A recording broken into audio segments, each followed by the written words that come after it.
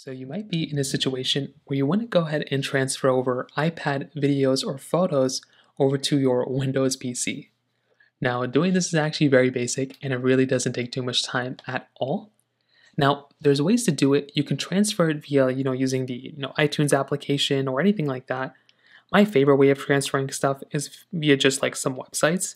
So, if you're able to go ahead and make your way over on your iPad, what we're going to want to do is we want to start off on our iPad and we want to make our way over to this website, which is called pairdrop.net.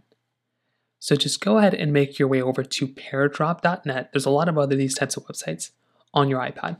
Then what you're going to want to do is on your Windows PC, you want to go to the same exact website. So go over into your browser of some sort and go ahead and type in pairdrop.net here as well. So you can go right here, type in pairdrop, just like this, and you want to go and click on here. As long as you're connected to the same Wi-Fi connection, you should be able to see it come up on both of them. So you can see for me right now, because I'm connected to the same Wi-Fi connection, you can see that I have it on both. Now what I want to do is on my iPad, the place I have the photos or videos, I want to go ahead and tap onto that particular photo option right here, and I want to click on Photo Library Choose Files. In this case, I'm going to choose Photo Library. And now I can go and tap on this photo. You can tap as many photos as you want to here. Let's go and click on Add. And now watch what happens. It now basically automatically transfers over to my Windows PC.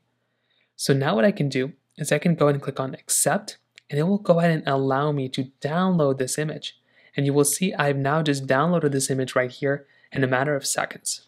So this is just one photo. You can transfer as many photos as you want to.